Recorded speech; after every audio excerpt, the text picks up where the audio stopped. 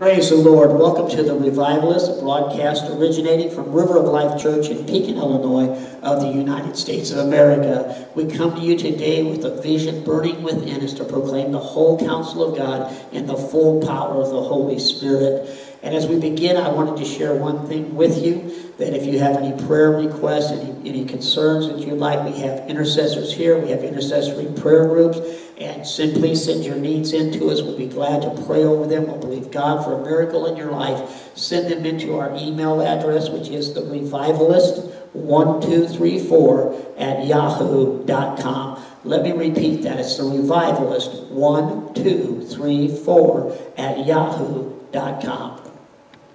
Praise the Lord. God is good, amen. If you're hungry in your heart for a revival, then I believe we got a word for you today. There's just a hunger in my heart today for revival, a hunger in my heart for a move of the Holy Spirit, a hunger in my heart for the glory of God in my life, in the church where I pastor, the community where I'm at, in your heart and in your community, your church, wherever you might be. Listen to this broadcast. I'm praying today that the fire of God will touch your heart, the fire of God will touch your life, and just spread revival throughout this planet. In these last days, that we'll see the manifestation of the glory of God in the lives of believers, the manifestation of the glory of God in homes, in churches, in the streets, in the highways, and the hedges. And that's what I'm calling out to God for and believing God for in these last days, is such a move as that. I know we've been teaching in each and every broadcast in John chapter 15, and that's what we're going to continue to do. Look at John 15 in the context of revival. And we spoke a little bit last broadcast about abiding in Christ and that abiding relationship, that intimate relationship with the Lord. And today I want to talk about the big word if. And in John chapter 15, verse 7, it says, "If you abide in me, and my words abide in you, you shall ask what you will, and it shall be done unto you." And so that's talking about our prayer life and saying if we do the ifs, then our prayer life is going to be mighty. If we do the ifs, then our prayer life is going to be powerful. And so I'm going to talk today about if. If. That one big word, if. I like to use an illustration, and imagine that I went out to a bank, a local bank, and I put $10,000 in that bank, and I gave you all the information. I said, if you go into this bank tomorrow and you take them this information, they're going to give $10,000 to you. And so I gave all that information. I went out and put the $10,000 in the bank, and then I see you the next day, and you just start yelling and screaming at me, "You promised me $10,000, and I don't have a penny to my name." And I said, "Well, what are you talking about? Did you go to the bank? Did you talk to them?" And said, "Well, no, I didn't do that yet, but you told me I'd have $10,000. What's lacking in that situation?" You didn't do the if. The if was going to the bank and withdrawing the money. And if you don't do the if, then you're not going to receive the reward. And that's the way it is in the things of God. The Bible is full of scriptures and full of verses that has that key word, if. If. I was speaking to another pastor a while back, and we were discussing the spiritual gifts, and he was kind of sharing, I don't know why we're not seeing that in our church more, and why we're not seeing that movement in the fellowship where I'm pastoring, and why God's not moving in that capacity. And he says, "Why is that, you think it is? Why are we not seeing a greater move of God in that area?" I said, it's simple. The Bible has some ifs there when it comes to the spiritual gifts. You see, it tells us that we're to covet the best gifts. It tells us that we're to be zealous of the gifts and seek to excel in the gifts. We're to covet to prophesy. So if in our hearts we're not desirous of that, if our hearts are not coveting the moving of the Holy Spirit, if our heart's not desiring the gifts of the Spirit to be manifest, if you and I are not zealous about the things of God and about the gifts of the Holy Spirit, then we're not going to see a manifestation of that. And as I was just thinking about that, and the other day I was meditating on that conversation and looking at the verses that I was going to share here in this broadcast this morning, I began to think about something. You see, I think that if we don't truly have our heart in the right place, we're not going to see the manifestation of the gifts. You see, I think it's not that we just have to covet them. It's not that we have to just desire them. Not that we just have to be zealous of them. But our heart has to truly be in that right place to see the gifts manifest the way we want to see. And this is something I sought God on a lot and required of the Lord a lot. You see, it's the state of our heart is very important when it comes to the manifestation of the Holy Spirit. The state of our heart is very important when it comes to the manifestation of the gifts of the Holy Spirit. Let me take just a moment to explain to you what I'm talking about. You know, you remember Jesus, when he was looking at Jerusalem, it's referred to as saying he wept over Jerusalem. When he was looking at Jerusalem after they had basically rejected him toward the end of his ministry, when he knew it was about time and he was going to go upon the cross. And about that time, he was looking over Jerusalem and he began to weep and he began to cry and he said, you know, so many times I wish I could have brought you underneath my wings like a hen does her chicks, but you would not. And I thought, that's the heart. That's the heart, you see, that is so key there. If we're looking at the devastation of this world and we're not moved by the devastation, if we're looking at people who's in bondage and we're not moved by that, if we're looking at people who are spiritually blind and we're not moved by that, if we're not looking at the devastation of this world and our heart's not broken over that to where we're going to God and calling upon God to see the power of God manifest through us to minister them, then beloved, we're not going to see that manifestation of the Spirit that we so desire.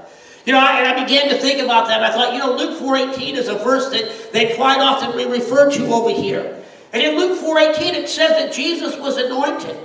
Jesus was anointed to minister to certain people, it says, in a sense, to certain degrees of people, certain categories of people that are listed. It's the poor, the brokenhearted, the captives, the blind, and the bruised. The Holy Spirit anointed Jesus to minister to the poor. The Holy Spirit anointed Jesus to minister to the brokenhearted.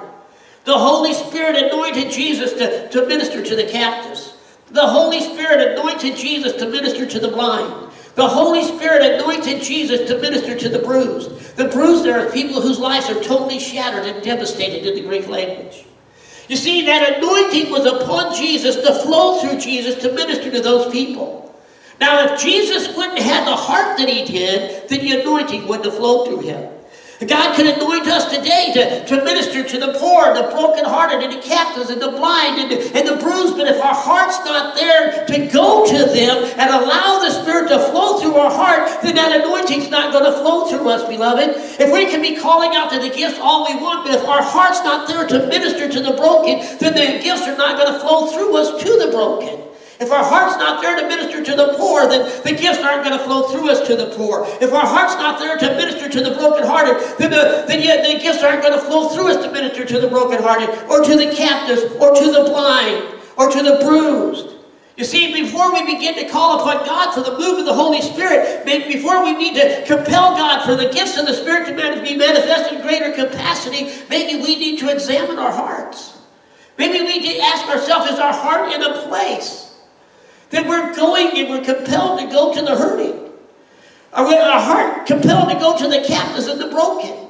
Because that's what God's looking for to manifest the power of His Spirit. I remember years ago I heard a particular preacher talking about that he had been in a I forget what nation it was, but it was a nation that was very impoverished. And he went into what was their hospital, and there was hardly anything there. There was just a bunch of people in a ward that were there dying, and they didn't have any pain medication or anything like we're used to here in the United States. And he talked about just walking through there to pray for people, how hideous it was to hear the cries of pain of people suffering and dying without any way to comfort them. And he left that hospital and he said, oh God, he just was heartbroken, crying out to God. And God spoke to him and said, that's how I see planet Earth. That's how I see planet Earth in pain, in suffering, in broken, in captivity, spiritually blind and in bondage. You see, beloved, our heart needs to be at the place to where we're broken. Then we can go to God and ask for the power to minister to the broken. But if we're asking for the power for any other reason, then I don't believe God's going to flow through us. The gifts of the Spirit aren't there to make us look good. The gifts of the Spirit aren't there to make us look powerful or mighty. The gifts of the Spirit are there to flow through a broken heart into a hurting world. And that's the part we've got to understand. There was a parable that Jesus taught, and in that particular parable, a friend comes to visit somebody, and they don't have any bread. And it says that, they realized they didn't have any bread, so they went to another friend, and they began to knock on the door, and they call upon them. I've got a visitor, I've got a friend, and I have no bread to give. And the Lord said, go away, me and my kids are in bed. But it says, because of their importunity, because they kept pressing it, give me bread, give me bread, give me bread. Because of that, they rose up and gave them bread. And that's a parable that Jesus was actually teaching about prayer. And if you go into the verses in Luke chapter 11, you'll find that he's dealing directly with the Holy Spirit, the power of the Holy Spirit. You see, beloved, that importunity, when we realize there is a need out there in this world, there are broken people out there in this world, there are people in captivity and devastation, and you and I as human beings have no resources to minister to them, and then we go to God and cry out to God with a broken heart, God, I have no resources, I have no bread to give them. Then God's going to impart the power of the Holy Spirit in our lives to reach out to them and to minister to them, beloved. But first we have to have that heart that comes to that place of being broken for the world we live in. There was a man named John Lake that had a quote. He says, beloved, for the sake of a dying, suffering world, pay the price, get God's power, and set the prisoners free. You see what he was talking about? For the sake of a dying, suffering world, pay the price. Not for you, not for me, not for ministries to look good, us to look like a super Christian, but so we can minister to a devastated world. Our heart has to be in that place before we see the manifestation of the power of God like we so desire. You see, there's some ifs in the kingdom of God. There's some ifs in the kingdom of God. One of the ifs is, you say, what do I do, pastor? What do I do, preacher? If that's not where my heart is. What do I do about it? 1 John 1:9 is an if. It says, if we confess our sins, he is faithful and just to forgive our sins and to cleanse us from all unrighteousness. If we stand before God today and we say, my heart's hard. If we stand before God today and say, you know what, I'm indifferent, I'm cold, I don't have that broken heart that you speak of, then we need to get before God. And we need to lay it before him and sit and say, Lord, my heart's not where it should be. I'm not the man I should be. I'm not the woman I should be. I'm not the vessel for you, God, that I should be. I walk among the suffering and those in bondage, and I walk among the heartache and the devastation of this world, and my heart seems to be untouched. Then we need to get before God. You see, beloved, it's so important to understand that only God can change our heart. Only God can transform our heart. You know, one of the examples of this in the Bible that has always been so powerful to me is David. And he, to me, is one of the greatest examples of the blessing of repentance. And what I mean by that, we understand King David, and he had his time, most of us understand, with Bathsheba. He as a king when he observed Bathsheba, this woman apparently very beautiful, and then he wanted her sexually, and he called for her, and she came to him. He had that power as a king to do that. And then he was with her sexually, and then she contacted him a little bit later and said, you know, I'm pregnant. And to cover that up, he called her husband, who was in warfare at the time, back, hoping that he would go and be with his wife, and then he could cover it up by everybody thinking that that was her husband's child. Well, he refused to go into her because he didn't want to go with her while his troops were out fighting. So David did continue to escalate his sin, and he got that man intoxicated and tried to get him to lay with his wife then, and he didn't do it. So when David realized that those attempts had failed, he sent word back to the leaders in the battle to put Uriah in the front lines where they knew he would lose his life. And that's exactly what happened. And then God sent a prophet to David. And that prophet came to him with a parable. He talked about a rich man who had all these different sheep. And then there was a poor man who only had one lamb. And the rich man looks at the poor man and takes his lamb because he had covenanted. And the prophet said, David, what should I do about that man? And David said, you know, bring him to me, I'll deal with him. And the prophet then pointed his finger at David and says, David, you're the man. And David didn't realize what had taken place. And we understand that David repented. I mean, Psalm 51 is full of that repentance. But there was great consequences as a result of David's sin. God told him that the sword would never be removed from his house. There would always be a battle. God told him that his wives would lay with others in wide open space. God told him that child would die. But David prayed and he fasted and he called upon the Lord to spare that life's child, and that child died. And you see that something amazing happened at the death of that child. David got up, he had been praying and fasting, he cleansed himself. And he went to the house of God and he worshiped God. You see, that's so very key. It's so very important to understand the power of repentance. You see, repentance didn't just overlook his sin. Repentance didn't just say, okay, David, you can keep going through the motions. Repentance brought David to the place in his heart where no matter what the consequences were, no matter what had happened as a result of his choices and his sin, he still could worship God. You see, beloved, that's true repentance. When I talk about the state of our heart and the hardness of our heart, if we come before God and we truly get before God and lay it before God as a repentance, the Spirit of God will move in our heart and the Spirit of God will move in our life and bring us to such a place that no matter what the circumstances, no matter what the situation is, we will stand before a holy God and worship Him. You see, God is calling you to repentance, not just so you can feel a little better. He's calling you to repentance, back to that place of abiding in Him, in worship and praise and glorifying Him. Beloved, that's why I'm encouraging you today. That as I share this message with you, I had a completely different teaching, but the Lord put on my heart to share this right way, to speak to you today. And I'm speaking to you now. If the heart is hard, and you're wondering why the power is not there, if the heart is hard, and you're wondering why the gifts aren't manifest, if the heart is hard, and you're wondering why you're not seeing the glory of God, give before God in repentance today, and give before Him and confess the hardness of your heart, confess the lukewarmness, confess the coldness, and give before God until the Spirit of God comes upon you and you enter into a place of worship that no matter what else is going on in your life, no matter what the situations, no matter what the circumstances is, you just simply begin to worship Him and to worship Him. Psalm 51, David came before God. He says, I acknowledge my transgressions. Psalm 51 verse 4, he says, against thee only have I sinned. Verse 7, he says, God purge me, wash me. Verse 9, he says, blot out my iniquities. Verse 10, he says, create in me a clean heart. Renew a right spirit within me. True repentance brings you to the place of worship, no matter what else has happened. On the other side of the coin, if you say, you know what? The Spirit of God's moving on my heart today, but I'm just not going to listen.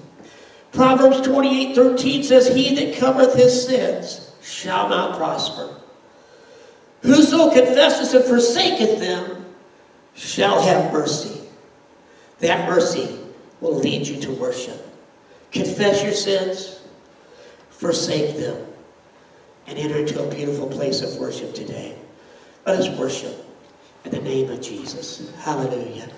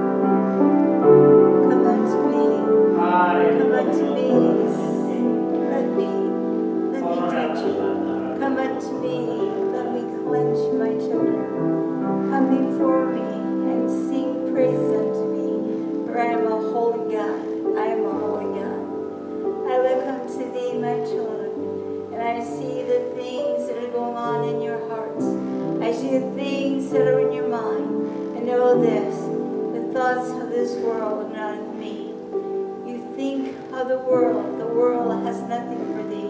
It has nothing to offer thee. I am the God that restores you. I can restore your household. I can take the broken pieces of your life and I can put them back together again. Trust in me, my children. Trust in me. Come before me this day. Come before me with praises. Come before me shouting. Come before me and feel the joy that surrounds thee. Yes, my children, I am the one. I am the one that leadeth thee. My Holy Spirit that dwells within thee shall guide and lead you through all things. In the world, there is darkness. In the world, you look around, there is darkness. But you must keep your eyes upon me, because I am the light of this world. I am the light of this world. I give you all things. The things I give unto thee are good things. The things I give unto you shall not perish. They shall not perish, my children. Serve me with your whole heart. Serve me with your whole mind. Let your mind have thoughts only of me. Let me come unto you, my children. Let me come in and sup with you. Open the door unto me. Open the door, I say unto thee, and we will sit and talk together. My children, I am the one that you pray to. I am the one that you sing songs to. I am the one that sees you in all places, in all things, in all times. I see you when you wake in the morning. I see you when you lie down at night and slumber. I know the thoughts that are going through your mind, and I say unto you, yes, I am He. I am alive. I am alive. And with me I say unto thee, there is blessings beyond blessings. There is blessings. Does any of you hurt? Are any of you hurting right now? Let me come and let me heal that broken heart. Let me restore unto you the things of salvation. Let me give unto you the things back that which the enemy came in and robbed you. Yes, my children, let me restore your house this day. Believe into me, look upon me, ask of me, ask of me, ask of me, and ye surely shall be given that which you desire. I say unto thee again, I love you, my children, I love you. There is no other thing before me. There is no other God before me. There is no disease higher than my name. I can heal all things. I can heal all things. But beyond the things that I can give unto thee, I can give you a pure heart. I can put your heart back together again. That heart that was broken, that heart that was broken, I can take the pieces and I can place it back and restore unto you a new life. I can restore unto you a new way. I will restore unto you the joy that the enemy stole. Come unto me this day and trust in me. Trust in me, my children. Trust in me. For I give unto thee all that I have. I give unto thee all my love. I give unto thee without measure. I give unto you peace beyond measure. Look unto me, ask of me, believe that I shall give it, and I say unto you, this day I shall give unto thee, thou shalt receive thy blessings, thou shalt receive thy blessings.